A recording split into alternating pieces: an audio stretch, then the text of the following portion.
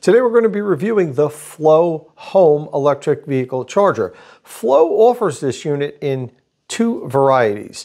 The X5, which we have here today, is the PLC connected smart charging version of the FLO Home. That sells for $695. But FLO also offers a non-smart version called the G5. That sells for $495. The two chargers are virtually identical, other than the fact that they come in different colors and one's a smart charger and one isn't. So the installation process and all the other features that we're going to talk about are the same for both. So let's open up the box on the X5, see what comes inside.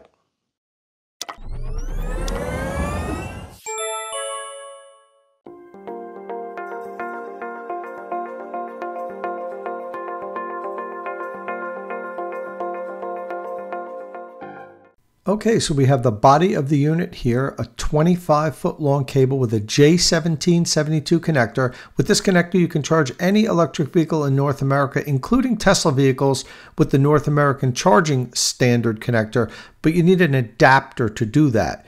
We have the PLC module here and an Ethernet cable. You're going to need that to pair it with your app. And then the instruction guides here on the end, along with this card here. And the card includes a special pairing code that you need in order to pair this unit with your FLO app. Okay, well, now that it's out of the box, let's talk about how to install the FLO X5 and G5. First off, the mounting bracket comes attached to the unit. You need to have a 3/16 Allen wrench. Doesn't come with the unit. Quite often the chargers give you an Allen wrench if you need it in the installation, but FLO doesn't. So you need a 3/16 Allen wrench, and you unscrew. There's a single screw on the bottom that attaches the mounting plate and it lifts off. Now, once you've got this off, and by the way, this unit is heavy. It's it is the heaviest EV charger that I've ever reviewed. And we're going to talk a little bit later about why that is. It's primarily because it's such a robust and well-built unit. This thing is solid cast aluminum. It seems like it's incredibly well built. We'll take a deeper look at that later. But for now, okay, so you remove the mounting bracket. You're going to want to mount this on the wall. The instructions say that you should use a minimum of 6 screws. There's actually 9 holes here for you to use. So, I mean, ideally it would be best if you could get the ones down the middle and mount it to a stud, a wood stud. Quite honestly, I think if you were to get all 3 of those into a nice wood stud, it would be enough, but it wouldn't hurt to put more screws in. The more the better. This thing is so heavy that you really want to make sure this is really well secured to the wall. I always say that in my reviews to make sure it's really secured well, but because this is much heavier than usual, it's even more important to make sure you've got this thing mounted really strongly to the wall. So let me go and mount this to the wall, and then we'll show how we attach the charger to it. But first, let's take a look at the key features of the FLO Home X5. Okay, so the X5 costs $695. As I mentioned earlier, the G5, the non-smart version of this, costs $495. Dimension-wise, it's 17 inches tall, 7.5 inches wide, and it comes off the wall 6.9 inches. It's a 30 amp unit, which can deliver 7.2 kilowatt. 30 amps is not a high power unit compared to what most electric vehicle chargers offered today are. Again, we'll talk about that a little later. It does have adjustable power output, so you could dial that back all the way down to 6 amps if you need to. And of course, goes up to the 30 amps. It has a 25-foot long cable, which is a nice long cable. J1772 connector. It has a NEMA 4 rated enclosure. That's pretty much as high as it gets for wall-mounted electric vehicle chargers. This is a really well-made unit that is meant for outdoors. I mean, you could use it indoors, but it's so well constructed, it's almost as if this was really designed for extreme harsh temperatures. The operating temperature is 122 degrees Fahrenheit to negative 40 degrees Fahrenheit. Now, the number to really look out there is a negative 40, because most electric vehicle chargers are rated for 122 degrees Fahrenheit on the high end, but on the low end, Very rarely do I come across a product that is rated for such extreme cold weather. Now, FLO is a Canadian company, and they do say that this was engineered for the harshest of Canadian winters where it gets very cold. And I guess that's why it goes way down to negative 40 degrees Fahrenheit. It is a PLC connected smart charger. Now, typically we do Wi-Fi connected smart chargers. I'm going to explain the difference to that a little later. It is Energy Star certified. It can power share with a second unit. So you can use two of these FLO X5 units on one power feed. It is CSA certified. CSA is a Canadian standards, so it's very similar to what we use UL listing here in the US and ETL in Europe. So that's a acceptable safety certification, CSA. It has a 5-year warranty, which is outstanding. Most electric vehicle charging equipment only have 3-year warranty.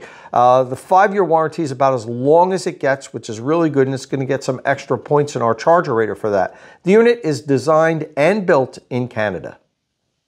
All right, once you have your mounting plate on the wall, you're going to want to mount the unit. Now, to do so, first you need to remove this front cover plate, and use the same 3/16 Allen key to remove the 2 screws on the bottom front of the unit. Very simple. Let's spin those off. Now, when you take these out, make sure there's a little rubber gasket in here. Make sure that doesn't fall off.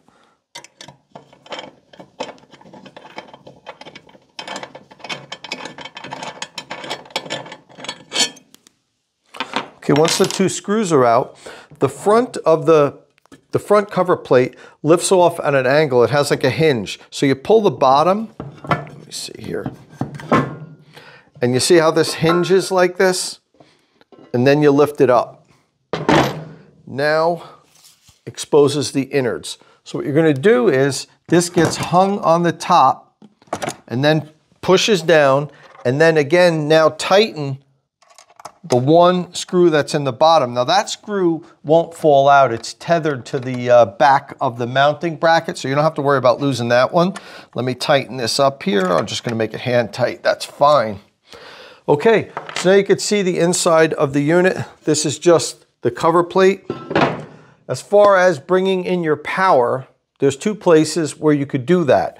There's a 3/4 inch cutout on the back here, and if you remember, I should have pointed out on the back of the mounting plate, there's a big hole right here, and that's where you'd bring your power in if you're coming through the wall. If you have an external power source conduit running along the wall, there's a 3/4 inch knockout on this side. You bring the power up here. Either way, the power has to come in this area here, because these are the terminal blocks right here where you're going to land your wires. Now I say you. As I always say here on State of Charge, highly recommend you not doing this yourself. Hire a licensed, qualified electrician, somebody that is particularly a specialist in electric vehicle charging equipment. FLO has actually partnered with my channel sponsor, Qmerit.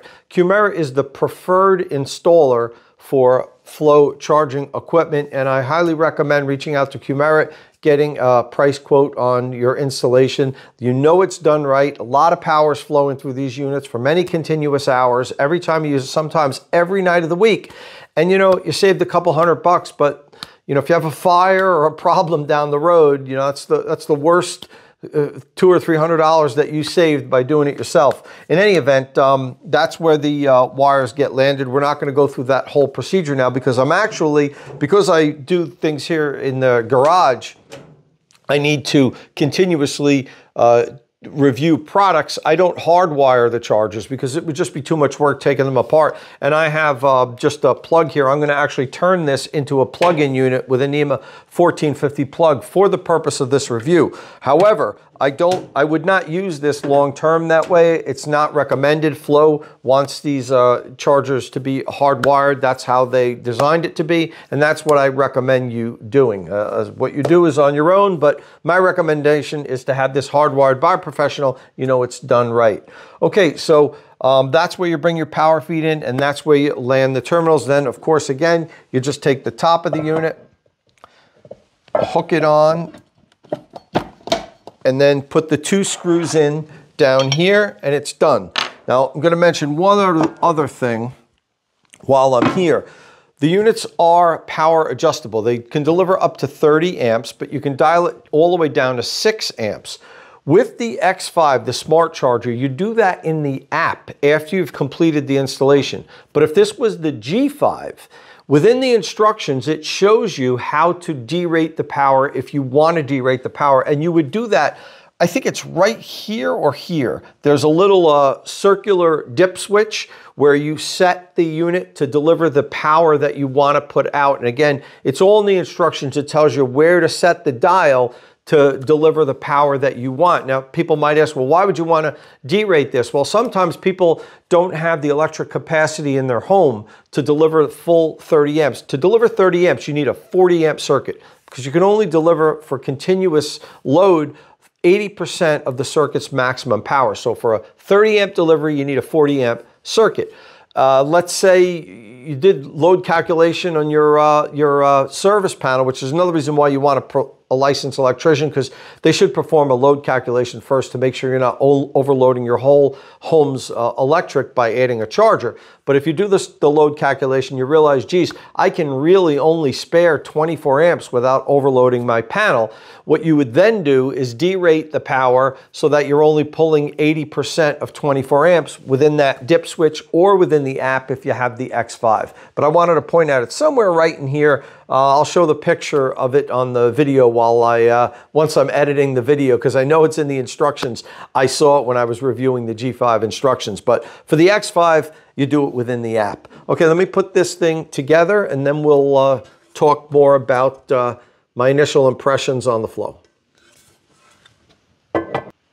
Okay, so I have the Home X5 up on the wall. I have to tell you, it's a very stylish charger. One of the nicest looking units, in my opinion, and I know looks are subjective, but I think FLO did a really nice job making it look very elegantly designed. I like that it has this cable management right here in the front. I actually prefer it rather than going over the top. It's very, very nice solution here. Another thing that I noticed when I uncoiled the cable, it immediately drooped straight down. It didn't remain kind of bent out wide and then take a while for it to droop down. That tells me that the jacket on this cable is rubberized. It's not plasticky. So I think this is going to perform really well in my cable deep freeze test. I'm actually really looking forward to that. You could tell I'm a nerd when I really look forward to cable deep freeze tests. But yeah, that's me, Tom, the charger nerd.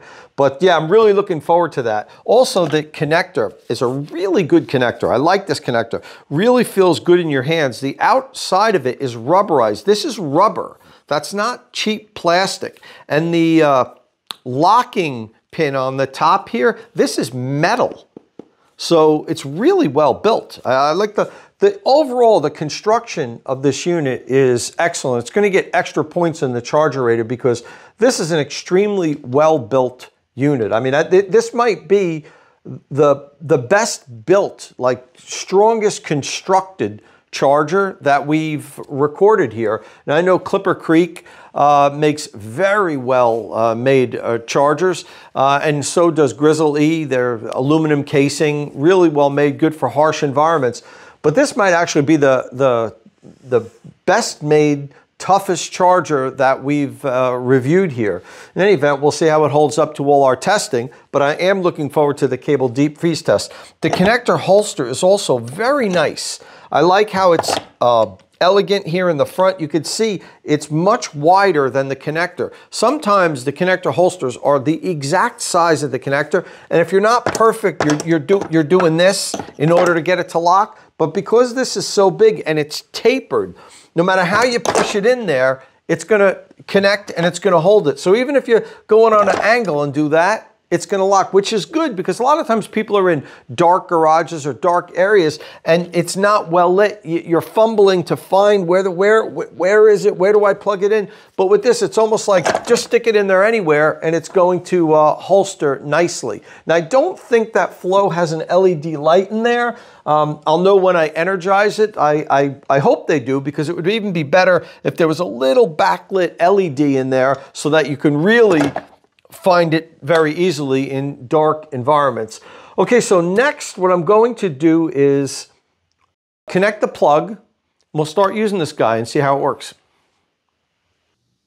Okay, as you can see, I have the FLO Home installed now. I attached my NEMA 1450 cable here, turned her on. She's working just fine. I actually used it to charge all three of my electric vehicles. So first test I always do is to plug in all three of the EVs that I own just to make sure there's no compatibility issues. Okay, now what I want to do is hook this up with my FLO app. And FLO has a little bit of a different approach. Most other electric vehicle chargers use Wi-Fi connection. FLO uses PLC, it's power line connection, and we're going to set that up right now. Plug the supplied Ethernet cable into the PLC module and then into an open port on your router. You then plug the PLC module into a wall outlet. Now note, you cannot plug it into a power strip. It must be plugged directly into a wall outlet. And once you see the 3 green lights lit, it's connected. Now once you've done that, open up your FLO app and it's going to ask you to enter a code. Now that code is on this card that I talked about earlier when we did the unboxing, so make sure you don't throw this out. After you've entered the code, it's going to ask you if you want to name your station. Once you've named it or decided not to name it, it's going to then ask you if you want sound alerts from the X5. That's the unit itself. It'll beep under certain conditions. That's it tells you in the user's manual when it will beep and how it will beep and so forth. You can decide if you want to set that up or not. Now that's it. You're all set up, you're hooked up, and the station is now linked to your app. You could also set a schedule once you've done that. If, let's say, you have a time of use plan, you could set a time of use schedule. If you pay lower electricity rates overnight, you can do that at that point there. And also, if you want to set the charger to deliver reduced power, that's where you do it. You have to do it actually within the scheduling, which is very interesting. Usually in the settings allows you to just dial down the power yourself.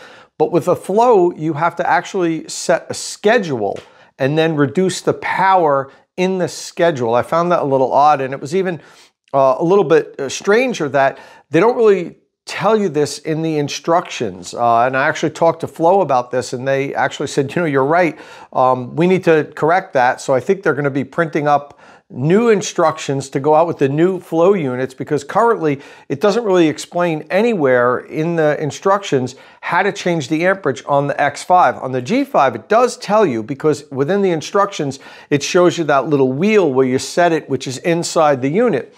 But with the X5, you have to do it in the app, and there's currently no instructions that tell you how to do it. So you have to do it through the schedule, which took me a while to figure out, and some emails to FLO, because I figured it would just be in the settings, which is how usually when the electric vehicle chargers have an adjustable output, it's in the settings. But with the FLO, you've got to do it within the schedule. You have to set a schedule. You basically tell it, you know, for all the time to run on this amperage, but it's a little clunky. I think FLO could improve upon that. And then once you've done that, now you've got access to all of your charging data. And what I like about it is it merges your public charging with your home charging, so you can see all of your charging sessions, whether you use the FLO network or your home charger, all in one nice, neat area, kind of like what ChargePoint does, which I like. They merge all that data also, so you can see all of your charging, where you've charged, how long you've charged for, how many kilowatt hours you've put into your battery pack. So in that regard, the FLO app is good, but I think they need to make it a little bit more user-friendly. So I've been using the X5 now for a couple of weeks. I think I have a good feel for what I like and don't like about it. We'll start with some of the things that I do like. I think the ergonomics is really exceptional. That's probably something that not a lot of people talk about with electric vehicle chargers, but it's one of the things that I really hone in on. You know, if you have an electric vehicle, you're going to be using this thing maybe every day, but at least a couple times a week, and the ergonomics is important. I really like, first of all, I like the style of it. I know style is subjective. I should also mention that the X5 that I have here is in carbon, but FLO doesn't offer it in carbon color anymore, only nickel. You can still find them available in carbon on Amazon, but once the inventory is sold out, the X5 will only come in nickel color. Moving forward, the G5 will be the one that's available in carbon. As far as usability, I like this cable management system in the front. Now, I guess if it hung on the top, it wouldn't be that much of a difference, but I do like this ergonomically. I love the connector. This is a great connector. It feels good in your hand. It has a soft rubberized grip. It's contoured to fit in your hand. I love this connector holster here, and which is backlit. I wondered earlier when I did the unpacking, but this is backlit. So if the garage is dark or wherever it's parked is dark, this helps you find. And I love how this is tapered, this big opening here. You just slide it in and it always latches very easily. I've struggled with some of the other chargers that I've reviewed where I have to be perfect to get it to latch in, and it can be troublesome. This is something you have to do almost every day. You want it to be nice and easy. So I think FLO did their homework with the ergonomics, the design of this. I think it's a really well-designed unit. Has a long cable, 25 feet long, which performed very well. You're going to see in a few minutes in some of our tests. And 25 feet is actually the longest that you're allowed to have by code. So this is the longest cable you'll get on any electric vehicle charger. It's a relatively thin cable. It's very flexible. Usability on this unit is fantastic. Now, one of the things I do have to talk about on the downside is it's only a 30 amp charger. So it can deliver about 7.2 kilowatts to your electric vehicle. You're probably going to get somewhere right around 7, as I did. And that's a lower powered unit compared to some of the other electric vehicle chargers on the market. Most of the new chargers coming on the market are 40 amp or 48 amp chargers. And they can charge an electric vehicle faster. How much faster? So let's say for my Bolt EV, this unit here will add about 30 miles of range for every hour it's charging. Now, take a look at my Rivian R1S, for instance. That'll only add about 15 miles of range per hour. Well, why is that, you say? A lot of people get confused with this. How come some EVs charge so much slower than others? Well, they're accepting the same amount of power, the 7 kilowatts, but it's what the vehicle does with that power that dictates how fast it charges. So while they'll be getting the same amount of power, my Bolt can go twice as far on 1 kilowatt hour of energy than my Rivian R1S can. So therefore, typically a bigger vehicle like an SUV, an electric SUV, is going to have a bigger battery, which the Rivian R1S does, much bigger battery. It's about 130 kilowatt hour compared to the Bolts, which is only around 55 kilowatt hour. So would I recommend this if you had an electric vehicle with a very big battery like a Hummer EV? Probably not, because they're inefficient vehicles and they use a lot more energy. You need to pump more energy back into them quicker. But I think the balance is going to be about 100 kilowatt hour. If your electric vehicle has a battery that's larger than 100 kilowatt hour, you might want a higher powered charger, a 40 amp, 48 amp charger. You can even get an 80 amp charger like this here if your vehicle can accept 80 amps.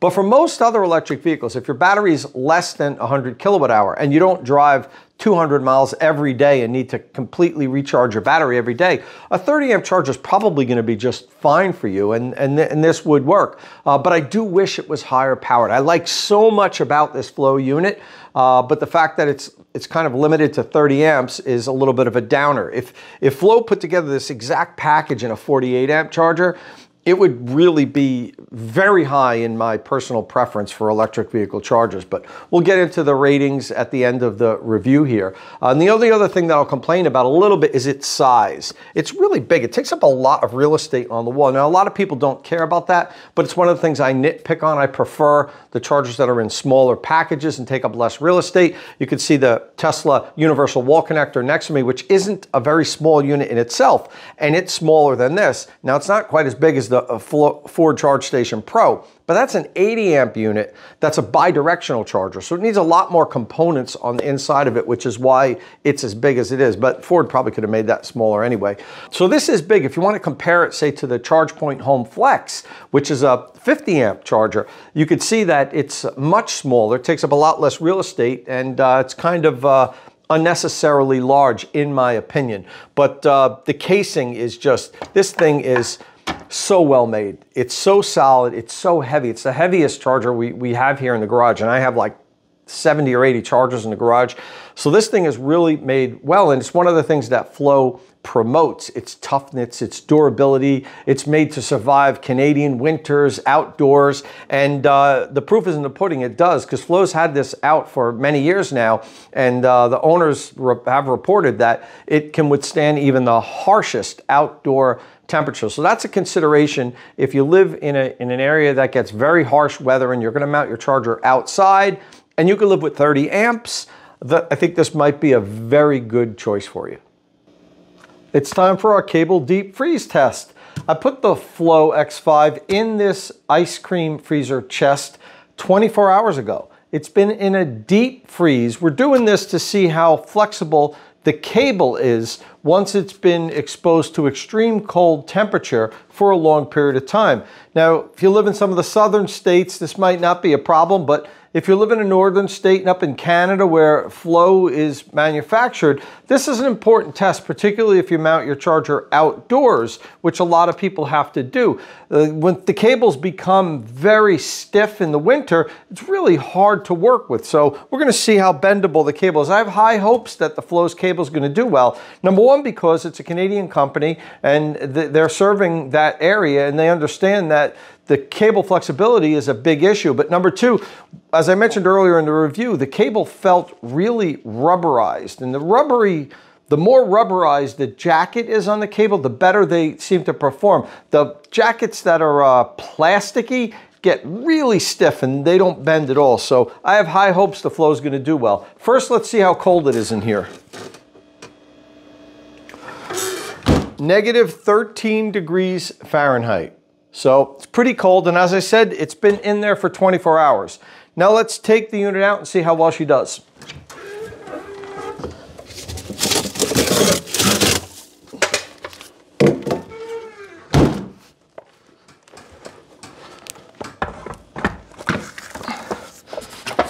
Okay, so my cable with the plug here is super stiff. That is not meant. It won't even let me hang it properly on the wall. Okay, so now let's take a look at the cable. Now my initial reaction is pretty good.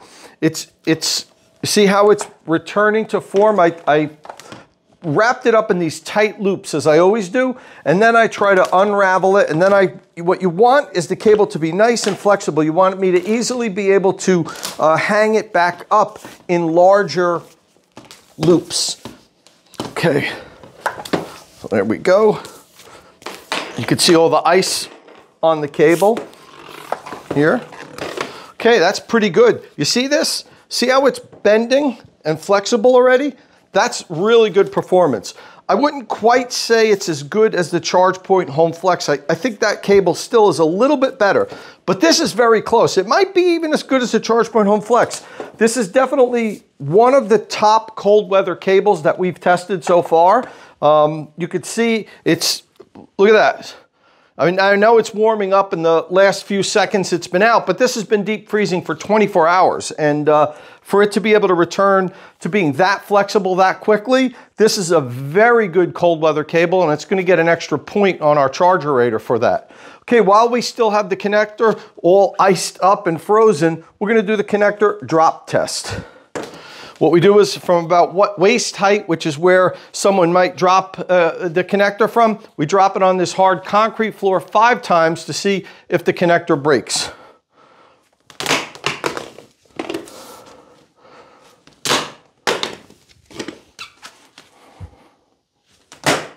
And that fell right on the edge that time, right on the front edge. Okay, one more time, I'll go a little higher. All right. Nope. No damage, and I didn't expect there to be. This really seems like an exceptionally well-made connector. It's one of the better connectors on the market for sure. And this top piece here being metal, you can see it's all iced up. This piece here is super strong. The connector has a rubberized grip. It's really good to grab. You can see here it's contoured for your hand to grab. Definitely, you know, top 5 connector that I've tested on for all of the charging equipment.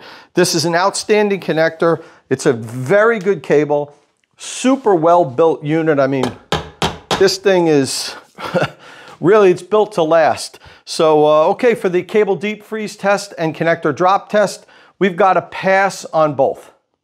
Next up, we're going to do the automatic restart test. With the automatic restart test, I simulate a power outage by shutting off the circuit breaker while the charger is charging one of my electric vehicles. I then wait a couple of minutes, turn the circuit breaker back on to make sure that the charger begins charging the EV again. We've noticed that's not always the case. Sometimes the chargers enter a fault state and they don't re-engage the car, continue charging it. What happens then is, let's say you had a temporary power outage overnight while you were sleeping, you wake up in the morning and your EV isn't charged. So I'm going to pull my Chevy Bolt EV into the garage, plug in the FLO, get it charging, shut the power off, turn it back on. We'll make sure that the FLO will re-engage and continue charging an EV once power is restored.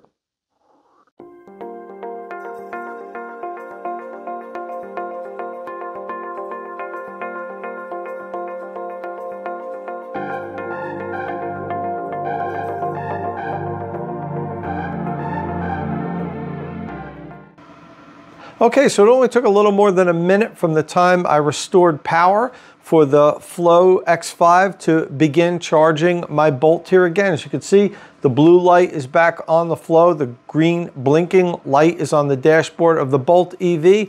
That means she's charging, so that's a pass for the automatic restart test. And finally, we're going to do our extreme heat test. I've had this heat lamp baking on the FLO Home X5 for 2 hours now. The outside temperature of the charger here is 133 degrees Fahrenheit. Let's see what the connector is. The connector is 129 degrees Fahrenheit. I've had it on for about 2 hours. I'm now going to plug in my Rivian R1S, let the charger charge at the full rate, 30 amps that it can deliver for 2 hours to see if the unit will continue to charge at the full 30 amps. So I'm going to leave the heat lamp on the unit for the whole time. Hopefully the FLO will continue to deliver the 30 amps and it won't derate its power or even possibly shut off. So let's plug in the Rivian R1S now. We'll check back in 2 hours and see how well it did.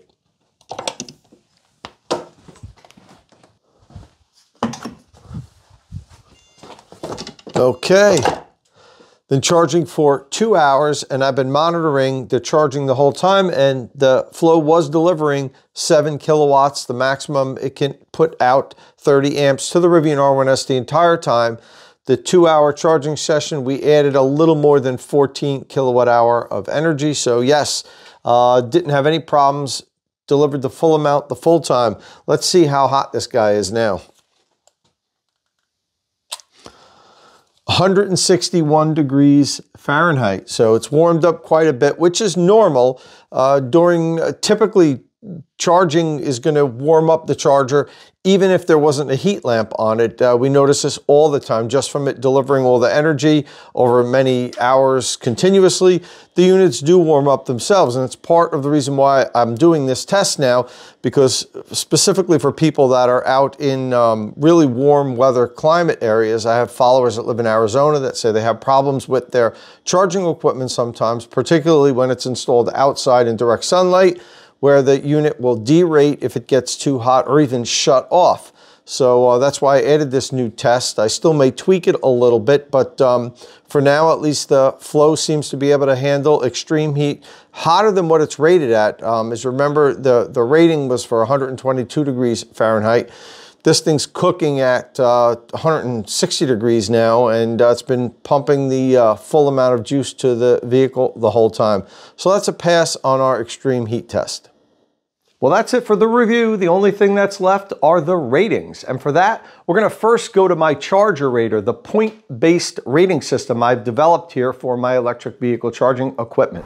First up, we'll look at the cost and value category. For cost, it loses 2 points because it's $695. For value, I'm going to also ding it for 1 point here. I'm going to give it a below average value because of the fact that it's $695 and it only delivers 30 amps. So it finishes up the cost and value category with 12 points. For power and weatherproof rating, For max charging power, it loses 2 points because it can deliver less than 40 amps.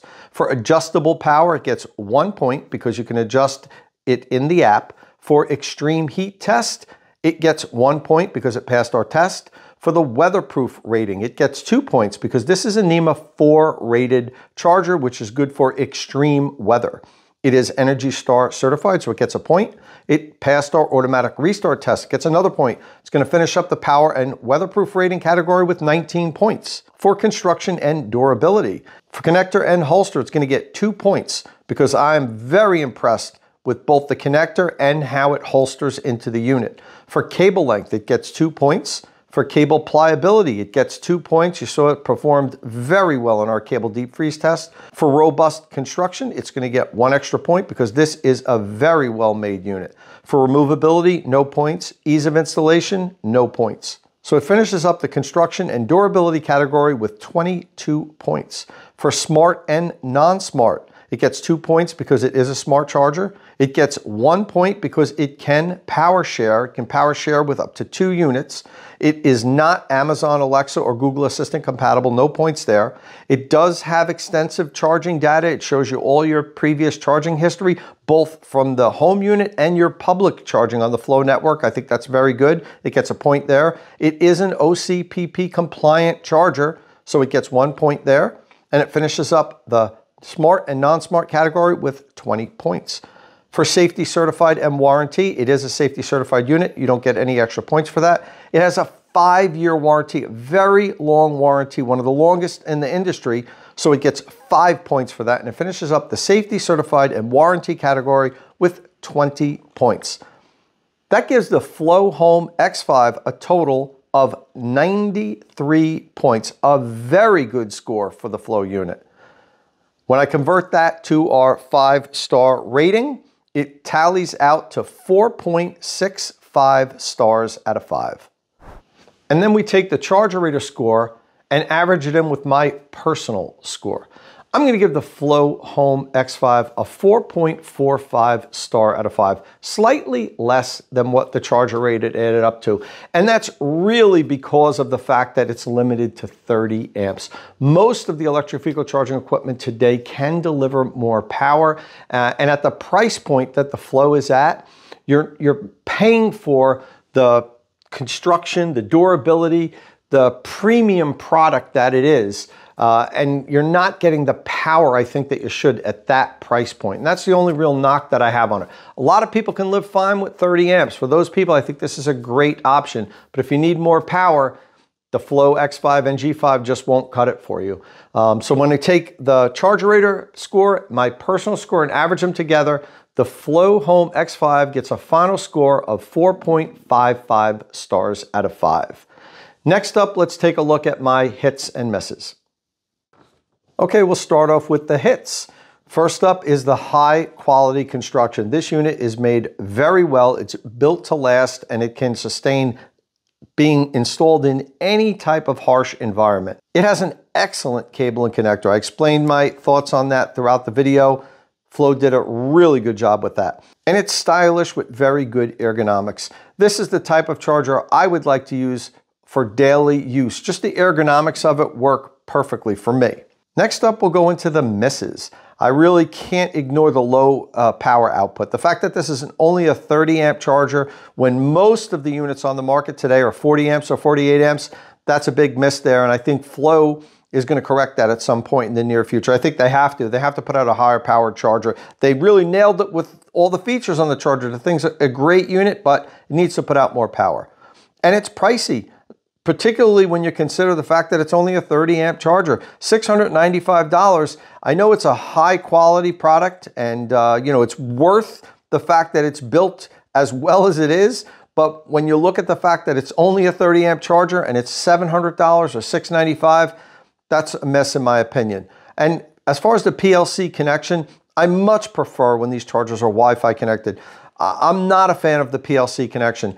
I've had FLO units in the past that I've installed at my house where I had problems with different PLC units in my house. One of the problems with PLC is when you have multiple PLCs in your house, like I have, they can conflict with each other. And you have to find a circuit that the other PLC device isn't on.